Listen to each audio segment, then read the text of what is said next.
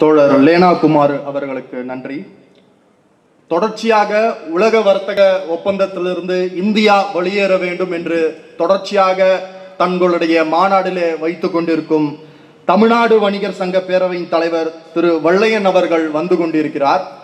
அவர் வந்த பிறகுதான் இந்த புத்தக வெளியீட்டு நிகழ்வு என்பது நடைபெறும். ஆனால் அதற்கு முன்பாக இந்த அரசியல் பற்றியும் இந்த நாடுகள் வணிகத்தை எப்படி எடுத்து செல்கிறது, அதில் எப்படி இந்த மூன்றாம் உலக நாடுகளை எப்படி நசுக்கிறது என்பதை மே 17 இயக்க ஒருங்கிணைப்பாளர் தோழர் அருள்முருகன் உரையாற்றுவார்.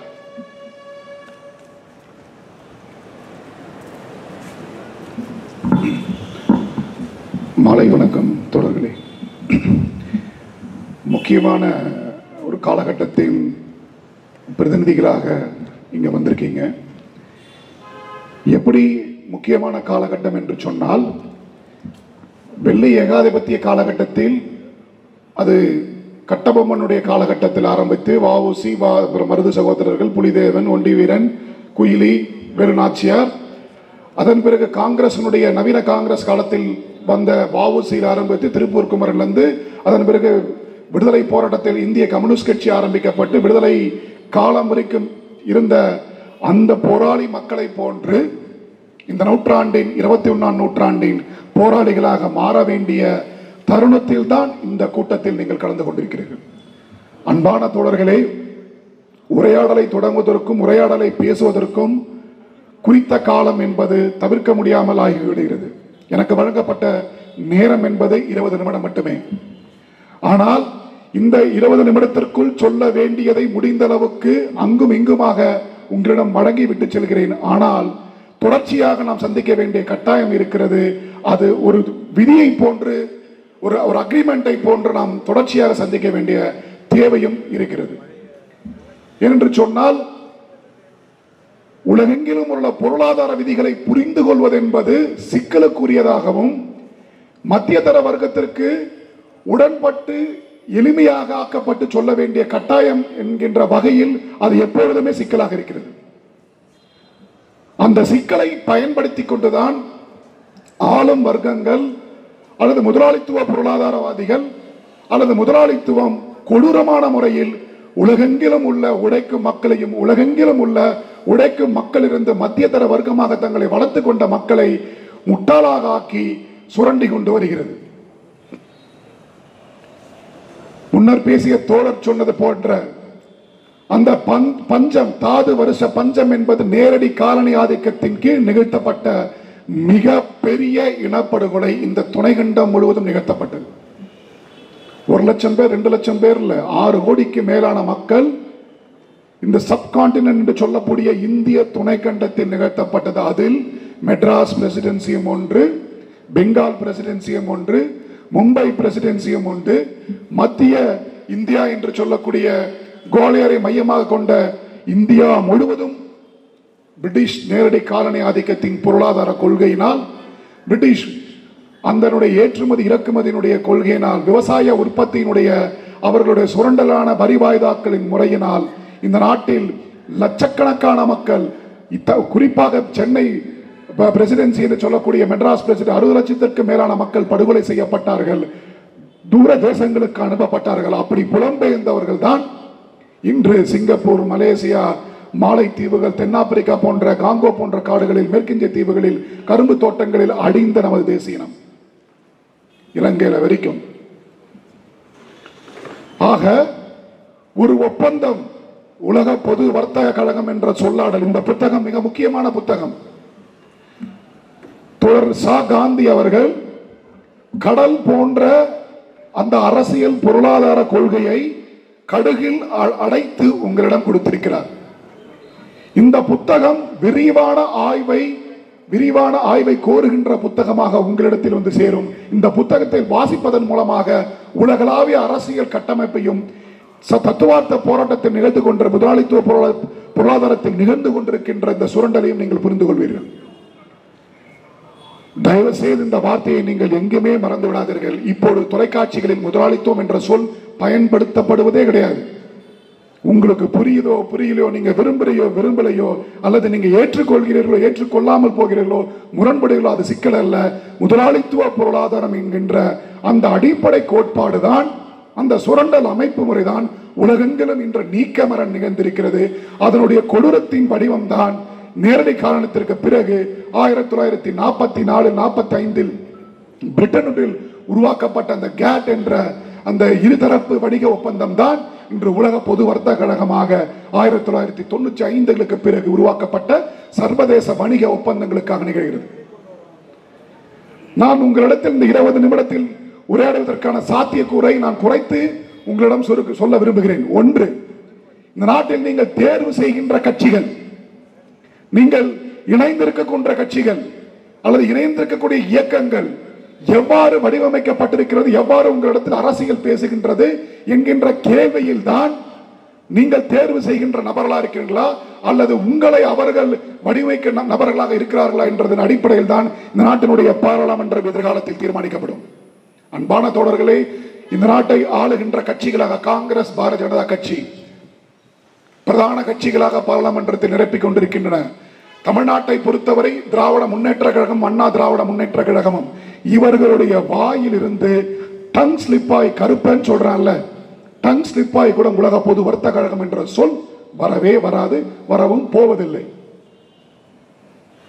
இந்த புத்தகத்தில் பல்வேறு சிக்கல்கள் இருந்தாலும் 15வது பக்கத்தில் இருப்பதுதான் 91 2016-17 வரை பாராளுமன்றத்தில் நிகழ்ந்து கொண்டிருக்கின்ற மாற்றங்கள், அரசியல் சட்ட முன்வடிவுகள், அரசியல் சட்ட மாற்றங்கள். ஏனென்று சொன்னால் மத்திய தர வர்க்கம் தந்தி தொலைக்காட்சிகளையோ அல்லது புதிய தலைமுறையிலோ அல்லது தந்தி நியூஸ் பேப்பர்ஸ்லயோ அல்ல இந்துலையோ பக்கங்களை பிரட்டுகின்ற நபர்களாக இருக்க முடியும், ஊன்று கவனிக்கின்ற நபர்களாக இல்லாத பட்சத்தில் தான் திருப்பதி கொண்டு போய் மொட்டடிக்கிற மாதிரி போட்டுருக்கான். மிக முக்கியமா தோழர் சொல்றார், உலக பொது வர்த்தக அமைப்பில் ஏற்பட்ட ஒப்பந்தத்திற்கு ஏற்ப நாடும் தனது சட்டத்தினை WTO ஒப்பந்தத்தினை செயல்படுத்தும் வழியில் மாற்றியமைக்க வேண்டும்.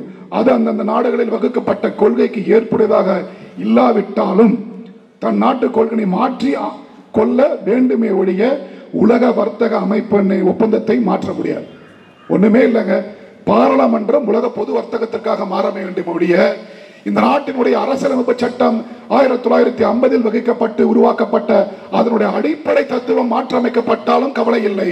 ஆனால் உலக பொது வர்த்தகத்தில் நீங்கள் கையெழுத்திட்டீர்கள் என்று சொன்னால் அவைதான் இனி உங்களுடைய தலையெழுத்தை, பொருளாதார கொள்கையை, உங்கள் நிலப்பரப்பின் கொள்கையை, உங்கள் மூலவளங்களை, உங்கள் நிலத்துக்கு கீழ் 2400 அடி ஸ்கொயர் ஃபீட் வாங்கி வீடு கட்டிட்டு உங்கள் நிலத்தின் கீழ் தண்ணீர் இருந்தாலும் அந்த ஒப்பந்தத்தில் செய்யப்பட்டவைதான் உங்கள் நாட்டின் சட்டத்திட்டங்களாக இருக்குமே ஒழிய நீங்கள் ஏற்றுக்கொண்டு வாக்களித்த இந்திய அரசியலமைப்பு சட்டத்தின் கீழ் உருவாக்கப்பட்ட இந்திய பாராளுமன்றம் சொல்லுகின்ற வழிமுறை இனி கிடையாது என்பது தொடரலை.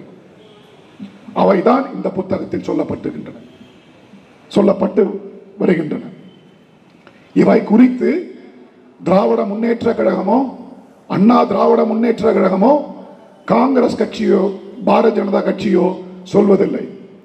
ஈவன் மார்க்சிஸ்ட் கம்யூனிஸ்ட் கட்சி கூட இந்த முதலாளித்துவம் என்ற சொல்லை பொது தொலைக்காட்சி விவாதங்களில் சொல்லுவதில்லை.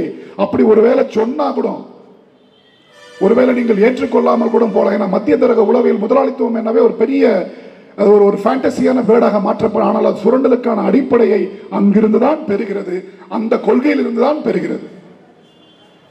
நான் படிச்சேன் இல்லையா, எப்படி மாற்றம் இந்தியாவினுடைய பாராளுமன்றத்தில். உதாரணமாக ஆதார் அட்டை. ஜெயலலிதா இறந்த பிறகு, நான் இதை சொல்லிவிட்டு தான் அடுத்ததை நகர வேண்டும் என்று சொல்கிறேன். ஜெயலலிதா இறந்த பிறகு தமிழ்நாட்டினுடைய செலிபிரிட்டிஸ் எல்லாமே சொல்றான், ஒரு பொலிட்டிக்கல் வேக்யூம் வந்ததுன்னு சொல்றான். அரசியல் வெற்றிடம் உருவாக்கப்பட்டிருக்கிறது, அந்த அரசியல் வெற்றிடத்தை நிரப்புவதற்காக ஒரு ஆள் வர வேண்டும் என்று சொல்கிறான். இயேசுநாதர் தோன்றிய போது நட்சத்திரம் தோன்றியது போன்ற ஒரு சொல்லாடலை உருவாக்கி கமலஹாசன் இருந்து ஆரம்பிச்சு பிரகாஷ்ராஜ் இருந்து எல்லா பத்திரிகைகள் ஊடகங்களும் அரசியல் வெற்றிடம் இருக்கு என்று சொல்கிறார்கள். அன்பான தோழர்களே, அரசியல் வெற்றிடத்தை வரலாற்றில் கொண்டு ஆய்வு செய்யும் என்று சொன்னால் 2009 பிறகு மே 17 மிக சரியாக நிரப்பிக் கொண்டிருக்கிறது. மிக தைரியமாக ஆணவத்தோடும் சொல்லுவோம். ஆனால் ஊடகங்கள் மறுக்கின்றன. செலிபிரிட்டிஸ் திட்டமிட்டு உளவியல் போரை ஒரு பாப்பாத்தி இறந்த பிறகு அரசியல் வெற்றிடம் இருக்கு என்று சொல்கிறான். அதிமுக தலைமை இறந்த பிறகு அரசியல் வெற்றிடம் என்று சொன்னால் அதிமுகவினுடைய வாயில ஒரு டங் ஸ்லிப், ஒரு நாக்கு சுழற்சியில் ஒரு வார்த்தை வருமா? உலக பொது வர்த்தக கழகம் என்று, முதலாளித்துவம் என்று ஒரு வார்த்தை வருமா? 80 கோடிக்கு மேலான மக்கள் அன்றாட வாழ்க்கைக்கு தன் உணவுக்காக ஓடிக்கொண்டிருக்கின்ற வேளையில் அதை முற்றிலுமாக இழுத்து மூடி நிர்மலமாக்கி சமாதியாக்கின்ற ஒரு பொருளாதார திட்டம் குறித்து சொல்லுகின்ற வாய்ப்பினை கம்யூனிஸ்ட் கட்சி தவிர்த்து குறைந்தபட்சம் வேற எந்த கட்சியாவது பேசுகின்ற வாய்ப்பை பெற்றிருக்கிறதா? பாராளுமன்றத்தில் பங்கேற்கின்ற கட்சிகள் இந்தியா முழுவதும் சொல்கிறேன். அப்படி என்று சொன்னால் நீங்கள் உங்கள் செவிகளை தயார்படுத்திக் கொள்ளவில்லை என்று சொன்னால் நீங்கள் சுரண்டப்படுவீர்கள், கொலை செய்யப்படுவீர்கள். உங்கள் காலு கீழ் இருக்கக்கூடிய மூலவளங்கள் உங்களை அறியாமல் 19ஆம் நூற்றாண்டிலும் 18ஆம் நூற்றாண்டிலும் அழிக்கப்பட்டது போல் பஞ்சத்தில் அடிந்து லட்சக்கணக்கான மக்கள் உங்கள் கண்ணெதிரில் உங்கள் தாயும் தந்தையும் அழிக்கப்படுவதை நீங்கள் பார்ப்பீர்கள். ஒரு மிடில் கிளாஸ் கனவுல இருந்துட்டு மிடில் கிளாஸ் அப்ரோச்ல என் வாழ்க்கை மிக சுகமாக இருக்குது நம்பி நின்னீங்கன்னா அழிக்கப்படுகின்ற ஒரு தேசிய இனமாக இருப்பீர்களே என்று சொன்னால் இந்திய பெருங்கடலில் இல்ல மிகப்பெரிய தேசிய இனம் நீங்கள். அது ஒரு பொலிட்டிக்கல் ஸ்ட்ராட்டஜி. நேரடியாக நான் வந்து ஆதார் அட்டை எடுத்துப்போம். இந்த 15ஆம் பக்கத்தில் இருப்பது போல் இந்திய பாராளுமன்றத்தில் மாற்றியமைக்கப்பட்டது. எப்படி? ஆதார் ஆக்ட் கொண்டு வந்தால் ராஜ்யசபாவிலும் லோக்சபாவிலும் ராஜ்யசபாவிலும் அதை வந்து தீர்மானமாக மாற்றி பேசி விவாதம் பண்ணி கொண்டு வரணும்.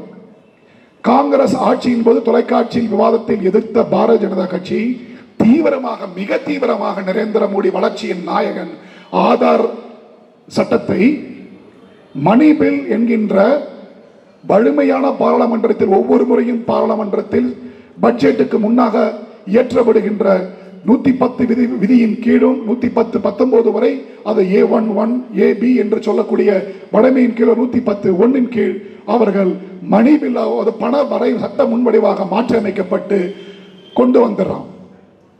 இந்த மாற்றத்தை சூழ்ச்சியாக செய்யறான். சரி, இந்த மாற்றம் சூழ்ச்சியாக செய்யப்படுவதன் அரசியல் தான் இந்த பொது உலக வர்த்தக கழகத்தில் சொல்லப்பட்ட அந்த 15வது பக்கத்தில் சொல்லப்பட்ட விஷயம். நீங்கள் உலக பொது வர்த்தக கழகத்திற்காக மட்டும்தான் உங்கள் சட்டம் மாற்றியமைக்கப்பட வேண்டும் ஒழிய உலக பொது வர்த்தக கழகத்தை மாற்றியமைக்க முடியாது. எப்படி என்று சொன்னால் எப்படியாவது ஆதாரை கொண்டு வந்தால் தான் மானியங்கள் நிறுத்தப்பட முடியும். ஆதாருக்கு வந்து டார்கெட்டட் குறிப்பான சலுகைகளை பெறுகின்ற மக்களுக்கான அடையாள அட்டை, அது தமிழ்ல தான் வரும் நினைக்கிறேன். ஆக அந்த அட்டையை இந்த நாட்டினுடைய 120-130 கோடி மக்களுக்கும் நீங்கள் வழங்கிவிட்டீர்கள் என்று சொன்னால் இந்த நாட்டினுடைய சந்தையை தீர்மானிக்கின்ற ஒரு பயோமெட்ரிக் டேட்டாஸ் அவன்கிட்ட கிடைச்சிடும். அந்த டேட்டாஸ் மூலமாக உலக நாடுகள் என்று சொல்லக்கூடிய ஏகாதிபத்திய நாடுகள், இந்த வார்த்தையை முக்கியமானது, நீங்க விரும்புறீங்களோ விரும்பலையோ, இந்த உலக வல்லரசு, உலக ஆதிக்கம், உலக நாடுகள், மேற்கத்திய நாடுகள் என்ற பம்மாத்து வார்த்தை, உலக ஏகாதிபத்தியங்கள் அமெரிக்கா மையமா கொண்ட அந்த நாடுகள், வெள்ளக்கார நாடுகள் தான் இவை பயனாளிகளாக மாறுவார்கள். எப்படி? பொருளாதாரத்தில் மாற்றி அமைக்கிறோம். அன்றாடம் நீங்கள் 39 ரூபாய்க்கு அல்லது 27-39 ரூபாய், ஞாபகம் இல்லை, அதற்கு மேலான வருமானம் உள்ளவர்கள் வறுமை கோட்டிற்கு மேல் என்று சொல்கிறான். அப்ப வறுமை கோட்டிற்கு மேல் அப்படி என்று சொன்னால் ஆதார் அட்டையில் லிங்க் பண்ணும் போது என்ன ஆகும்? நீங்க 2 சக்கர வாகனம், 4 சக்கர வாகனம் அல்லது டாடா ஏஸ் சொல்லக்கூடிய அந்த தள்ளுவண்டிகள் எது வச்சிருந்தாலுமே இன்றைய பொருளாதார சூழலில் நீங்கள் மேம்பட்ட மேட்டுக்குடி மக்களாக கருதப்பட்டு உங்களுடைய சலுகைகள் ஒன்றன் பின் ஒன்றாக நீக்கப்படும். உலக பொது வர்த்தக கழகத்தின் அடிப்படையில் உங்களுக்கு அரசாங்கம் எந்த சலுகையும் வழங்கக்கூடாது, சர்வீஸ் பண்ணக்கூடாது. அரசு என்பது காவல் ராணுவத்தை சார்ந்து தவிர வேற எதையும் செய்யக்கூடாது. அப்படி செய்வதென்றால் அது உலக சந்தையின் சமநிலையை குலைக்கின்ற செயலாக இருக்கும் சொல்றான். அந்த ஆதார் அட்டைக்கு மணி பில்லா கொண்டு வந்தா ராஜ்யசபால இருக்கக்கூடிய லோக்சபா ஸ்பீக்கர் சொன்னா போதும், அவங்க வந்து பாஸ் பண்ணிட்டாங்கன்னா விவாதம் இல்லாம பாஸ் ஆயிடும். அதனாலதான் மணி பில். வழமையாக மரபாக மணி பில், அதாவது பண வரைவு சட்டம் என்பது டாக்ஸ் கலெக்ட் பண்றது, பணத்தை என்ன அரசாங்கம் பட்ஜெட்டுக்கான தேவைகளை வடிவமைக்கிறது தான் மணி பில். அதுல கொண்டு வந்து ஆதாரை கொண்டு வந்து பாஸ் பண்ண சுப்ரீம் கோர்ட்ல அது கேஸாக இருக்கிறது. அந்த சுப்ரீம் கோர்ட்ல வரதான் கேட்கிறான். அதுதான் இப்ப இந்த போன வாரம் கூட அது ஒரு செய்தியாக வந்தது. ஆக உச்ச நீதிமன்றத்தை நம்பி இருக்க வேண்டிய கட்டாயம். உச்ச நீதிமன்றம் அது கொள்கை முடிவுன்னு சொல்லிட்டானா ஆதார் அட்டை வலுக்கட்டாயமாக மாற்றப்படும். 130 கோடி மக்களுடைய அடையாளமாக ஆதார் வந்துவிட்டு என்று சொன்னால் நீங்க விவசாய கொள்முதல் நிறுத்தப்படும், விவசாயத்திற்கான மானியம் நிறுத்தப்படும், விவசாய பொருட்கள் சந்தையில் சமநிலையை கொண்டு வரும். இன்று ஆரணி பொன்னி, விக்கிரவாண்டி பொன்னி போய் கர்நாடக பொன்னி, ஆந்திரா பொன்னி வந்திருக்கு, வியட்நாம் பொன்னி, இந்தோனேஷியா பொன்னி உங்களுடைய சந்தையில் நீங்கள் வாங்குகின்ற சூழ்நிலைக்கு உள்ளாவீர்கள். விக்கிரவாண்டியும் ஆரணியும் தமிழ்நாடு முழுவதும் இருக்கிற விவசாயிகள் தற்கொலைக்கு உள்ளாக்கப்பட்டு உங்கள் கண்ணெதிரே செத்து போவதை நீங்கள் பார்ப்பீர்கள். குற்ற உணர்ச்சியற்ற மக்களாக கடந்து போகின்ற மத்திய தர வர்க்கமாக சென்னை வாழ் மக்கள் நகர்ந்து செல்லுகின்ற நகரத்தின் ஜனங்களாக நீங்கள் செல்வீர்கள். அன்பான தோழர்களே, ஜல்லிக்கட்டு 15 லட்சம் மக்கள் பண்பாட்டு அரசியலில், கலாச்சார அரசியலின் கீழ் அந்த அடையாளத்தை மீட்பதற்காக போராடிய பொழுது ஒரு சட்டம் முன்வடிவதை பார்க்க வாய்ப்பு கிடைச்சது. எக்ஸ்போர்ட், அது லீகல் எக்ஸ்போர்ட் கிடையாது. அதுல சொல்றான் லைஃப் ஸ்டாக் இம்ப்ரூவ்மெண்ட் ஆக்ட் சொல்லிட்டு 1961 உருவாக்கப்பட்ட அந்த சட்டம் என்ன சொல்லுதுன்னா, காளைகள் பிறந்தால் இந்தியா முழுவதும் பல்வேறு வடிவங்கள் பல்வேறு பெயர்களில் உருவாக்கப்பட்டது அந்த சட்டம். 50 சட்டம் வந்துட்டு 11 வருஷத்தில் இந்த நாட்டினுடைய தலையெழுத்தை மாற்றுகின்ற, வடிவத்தை மாற்றுகின்ற சட்டத்தை இந்தியாவினுடைய நேருமாவனுடைய காலத்தில் உருவாக்கப்பட்ட சட்டம். சட்டம் சொல்லுது, காளமாடு பிறந்ததுன்னா கொண்டு வந்து பஞ்சாயத்திட்ட கொடுத்துரு, அவங்க காயடிச்சு அனுப்பிச்சிடுவாங்க. அப்படி அந்த காளமாடை வைத்துக் கொள்ள வேண்டும் என்று சொன்னால் காயடித்து விட வேண்டும், ஆண்மை நீக்கம் செய்ய வேண்டும். ஏனென்று சொன்னால் அந்த காளை மாடின் மூலமாக அந்த நாட்டு வகைகள் வரக்கூடாது என்பதற்கான வடிவமைக்கப்பட்டது. நீங்க போய் நெட்ல பாருங்க. நாங்கள் லீகல் எக்ஸ்பர்ட் இல்லை, அந்த சிக்கலின் போது கவனித்தோம், அதை மக்களிடத்தில் கொண்டு சென்றோம். அப்படி என்று சொன்னால் இந்த பாராளுமன்றம் என்பது ஒரு நியூ காலனைசேஷன் ரெஜிமெண்ட், ஒரு புதிய காலனி ஆதிக்கத்தினுடைய பாராளுமன்றமாக இருக்கிறது. உடைய அமெரிக்காவினுடைய, இங்கிலாந்தினுடைய, ஜெர்மனி, ஐரோப்பாவினுடைய அடிமை நாடாக தான் இந்த நாட்டினுடைய பாராளுமன்றம் இருக்குது என்று சொன்னால், நீங்கள் பாரதிய ஜனதா கட்சியும் காங்கிரஸ் கட்சியும் திமுகவையும் அதிமுகவும் ஓட்டு போடுகின்ற அனைத்து கட்சிகளையும் நீங்கள் நோக்கப்பட வேண்டிய கட்டாயம் இருக்கிறது. அது தமிழ் தேசியம் பேசுகின்ற அரசியல் கட்சியாக இருந்தாலும் நீங்கள் நோக்க தவறு என்று சொன்னால் தனிமையாக்கப்பட்டு கொலை செய்வதற்கான வாய்ப்புகள் இருக்கிறது. இது ஒரு சட்டம், ஆதார். அப்படி என்று சொன்னால் ஒவ்வொரு சட்டங்களும் இன்னைக்கு வந்திருக்க பினான்ஸ் பில் இருந்து ஆரம்பிச்சு இன்னைக்கு பல்வேறு சட்ட வடிவங்கள் இந்த உலக பொது வர்த்தக கழகத்திற்காக படிப்படியாக மாற்றி அமைக்கப்பட்டு கொண்டு வருகிறது. மானியங்களை நிறுத்துவது என்பது இந்த நாட்டை நீங்கள் புரிந்து கொள்ளாத விளைவாகத்தான் இருக்கும். கவலைப்படாம சொல்றான், முடியாது, நாங்கள் ஏற்றுக்கொள்ள வேண்டும். அந்த TFA ட்ரேட் ஃபெசிலிட்டேஷன் அக்ரிமெண்ட் என்று சொல்லக்கூடிய நிர்மலா சீதாராமன் கையெழுத்திட்ட 76வது நாடாக கையெழுத்திட்ட அந்த கொடுமையை இந்திய அரசாங்கம் சென்ற ஆண்டு செய்தது. அதுக்கான அக்ரிமெண்ட் ப்ரொபோசல் வரப்போன்ற மாதங்களில் வர இருக்கிறது.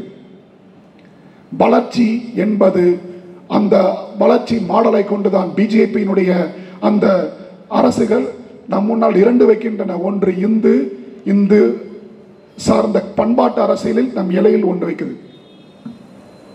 நீங்க ஒரு சாப்பாடு இலையா நீங்க கற்பனை பண்ணீங்கன்னா, மாட்டுக்கறி பிரச்சனை, பண்பாட்டு பிரச்சனை, மொழி பிரச்சனை, அன்றாடம் ஒரு சிக்கலை உருவாக்கி கொண்டு நமது மூளையை திசை திருப்பிக் கொண்டே இந்த நாட்டினுடைய ஒட்டுமொத்த வளத்தை, ஒட்டுமொத்த உழைக்கும் மக்களுடைய வாழ்க்கை வாழ்வாதாரத்தை அழித்துக் கொண்டிருக்கின்ற வேலையை இந்தியாவினுடைய பாராளுமன்றம் செய்து கொண்டு வருகிறது. அப்படி என்று சொன்னால் நீங்கள் என்னவாக உங்களை மறு உருவாக்கம் செய்து கொள்வது, யாராக நீங்கள் உங்களை அடையாளப்படுத்திக் கொள்வது, அதுதான் கேள்வி. தமிழ் தேசிய அடையாளம் என்பது சிறப்பான அடையாளம், அதில் மாற்று கருத்து இல்லை. தமிழ் தேசியத்திற்காக நாம் நகர்ந்து செல்ல வேண்டும் என்றது மாற்று கருத்துவில்லை. ஆனால் உங்களுக்கான சிக்கலும், கர்நாடக விவசாயிக்கான சிக்கலும், பஞ்சாப் விவசாயிக்கான சிக்கலும் ஒரே சிக்கலாக இருக்கிறது. நீங்கள் எந்த வர்க்கத்தின் கீழ் திரளப்பட வேண்டும், அரசியலும் நீங்க பேசப்பட வேண்டிய கட்டாயம் இருக்கிறது. நீங்கள் எந்த அரசை உருவாக்க போகிறீர்கள் என்ற தேவையும் உங்கள் முன்னால் தத்துவார்த்த கோட்பாடாக முன்னில் நிற்கிறது. நீங்கள் அதை கண்டிப்பாக தேர்வு செய்ய வேண்டிய கட்டாயத்திற்கு ஆளாக்கப்பட்டிருக்கிறது. 18ஆம் நூற்றாண்டில் 19ஆம் நூற்றாண்டில் என்ன நிகழ்ந்ததோ அது இப்போது நிகழ இருக்கிறது. 44இல் ஆரம்பிக்கப்பட்ட இந்த திட்டங்கள் கொஞ்சம் கொஞ்சமாக விடுதலை அடைந்ததாக நம்பப்பட்டது. எப்படி நான் 1961இல் ஒரு சட்டத்தின் மூலமாக நமது நாட்டு மாடுகளின் காளைகளை அழித்தார்களோ, கேரளாவில் காலையே கிடையாது, எப்படி பீட்டாவின் மூலமாக கொண்டு வந்தார்களோ, systematic structural genocide, structural economical சேஞ்சை கொண்டு வரக்கூடிய வாய்ப்பு இந்த பாராளுமன்றம் ஏகாதிபத்திய நாடுகளுக்கு வழங்கி கொண்டிருக்கிறது. அப்படி என்று சொன்னால் பிஜேபி யார், காங்கிரஸ் யார், திமுக யார், அண்ணா திமுக யார்? அதன் பிறகு அடுத்த கட்சிகள் அவங்க எல்லாம் யோகியம் இல்லை. இவங்க ஆட்சிக்கு வரக்கூடிய கட்சிகளை மட்டும் உங்கள் முன்னால் உதாரணத்திற்கு சொல்கிறேன். இவர்களை நீங்கள் எவ்வாறு தேர்வு செய்ய இருக்கிறீர்களோ, எவ்வாறு நீங்கள் இயங்க இருக்கிறீர்களோ அதன்படிதான் எதிர்காலம். உங்களுடைய டைனமிக்ஸ், உங்களுடைய இயக்கம் தான் எதிர்காலம். நீங்கள் முடங்குவீர்கள் என்று சொன்னால், இல்லை எனக்கு புரியவில்லை, இது சம்பந்தமில்லாத சப்ஜெக்ட் என்று சொன்னீர்கள் என்று சொன்னால், நீங்கள் உங்கள் அறியாமலே உங்கள் நிலத்தின் கீழ் அடிமையாக்கப்பட்டு விற்கப்படுவீர்கள். உங்கள் ஒவ்வொருடைய தோள்பட்டையிலும் ஒரு பிரைஸ் டாக் இருக்கும். இந்த டிஎஃப்ஏ என்றது வெறுமனே ரேஷன் கடை மட்டுமல்ல. அன்பான தோழர்களே, நெடுவாசலில் போராடுகின்ற மக்கள் அமெரிக்காவுக்கு எதிராக போராடி கொண்டிருக்கிறார்கள். ஏன், எப்படி? அந்த மக்கள் சொந்த ஜாதி பெருமையின் கீழ் திரளப்படலாம், அவர்கள் அறியாமல் இருக்கலாம். ஹைட்ரோ கார்பனுக்காக உலக பொது வர்த்தக கழகத்தில் ஒரு திட்டம் இருக்கிறது. அது உலக பொது வர்த்தகம், எங்க சுத்தினாலும் உலக பொது வர்த்தக கழகம் தான். இனி அது ஹைட்ரோ கார்பன் என்று சொல்லக்கூடிய நிலத்தின் கீழ் எடுக்கப்படுகின்ற மீத்தேனாக இருக்கட்டும், இயற்கை எரிவாயுவாக இருக்கட்டும், பெட்ரோலாக இருக்கட்டும், அது உலக பொது வர்த்தக கழகத்தில். அவன் சொல்றான், ஒபெக் நாடுகள் என்று சொல்லக்கூடிய பெட்ரோலையும் ஏற்றுமதி செய்யக்கூடிய நாடுகளில் 90களில் தொடர்ச்சியாக விவாதம் செய்து கொண்டிருக்கிறான். உலக பொது என்ன சொல்றான்னா, டியூல் பிரைஸ் இருக்கு, பெட்ரோல் இருக்கு எடுக்கின்ற நாடுகளில் ஒரு விலையும், அது ஏற்றுமதி செய்கின்ற ஒரு நாடுகளில் ஒரு விலையும் இருக்கிறது. அது சந்தையின் சமநிலையை குலைவு செய்கிறது. அந்த இரட்டை விலையை அநீதியானது. ஒரே விலையை கொண்டு வான்றான், ஒரே விலை. இதுதான் நம்ம ஒரு பொன்னிக்கு நிகழ போறது. அரிசிக்கும் கோதுமைக்கும், நீங்க தோரம்பருப்புக்கும் பருப்புக்கும் உலகெங்கிலும் உள்ள நாடுகளிலிருந்து இறக்குமதியாக போகுது. நம்ம மாற்று நாடுகளுடைய பொருளை பண்ணுவோம். இந்தியா போன்ற 120 கோடி மக்களில் 46% மக்கள் பிற்படுத்தப்பட்ட ஜாதியை சார்ந்தவர்கள். இந்த துணை கண்டம் முழுவதும் விவசாயம் செய்து கொண்டிருக்கிறார்கள். அவர்கள் 46% அப்படின்றது யாருன்னா, பெரிய விவசாயிகள் இல்லை, வெறுமனை 2 to 4 ஏக்கர் வைத்திருக்கக்கூடிய விவசாயிகள். அவர்கள் பிற்படுத்தப்பட்ட ஜாதியை சேர்ந்தவர்கள். 36% தலித். இந்தியா முழுவதும் விவசாயம் செய்து கொண்டிருக்கிறார்கள். அவர்கள் 1 ஏக்கர். மீதி உள்ளவர்கள் பிற்படுத்தப்பட்ட ஜாதியிலும் தலித்து பழங்குடிகளும் சேர்ந்து மீதமுள்ள சதவீதத்தில் இந்தியா முழுவதும் கூலி விவசாயிகளாக இருக்கிறார்கள். மொத்தத்தில் 68% பேர். அது முன்ன பின்ன பொருளாதார புள்ளி விவரங்களில் மாற்றம் அடைகிறது. அதிகபட்சமாக 60-65% பேர் இந்தியாவுடைய விவசாயிகளாக இருக்கிறார்கள். இவர்களுடைய வாழ்வாதாரம் சிதைக்கப்படும் என்று சொன்னால், டோல்கேட்ல வெள்ளரிக்கா விற்கிற ஆட்களை நீங்கள் அதிகரித்துக் கொண்டே பார்க்கலாம். இது வெறுமனை சிறு வணிகத்திலும் வரப்போகிறது. சிறு வணிகம் ஆரம்பித்து எல்லா துறைகளிலும் அன்றாடம் போடப்படுகின்ற ஒவ்வொரு ஒப்பந்தமும், பாராளுமன்றத்தில் நிகழ்த்தப்படுகின்ற ஒப்பந்தமும், பாராளுமன்றத்தில் வெளியே போடுகின்ற ஒப்பந்தங்கள் அனைத்துமே நமது தலையெழுத்தை தீர்மானிக்கப்படுகின்ற விஷயங்களில் இருக்கிறது. தொடர்கள் இந்த 20 தமிழர்கள் படுகொலை செய்யப்பட்டதற்கான என்ன அரசியல் நகர்வை இந்த நாட்டினுடைய கட்சிகள் நிகழ்த்தியது?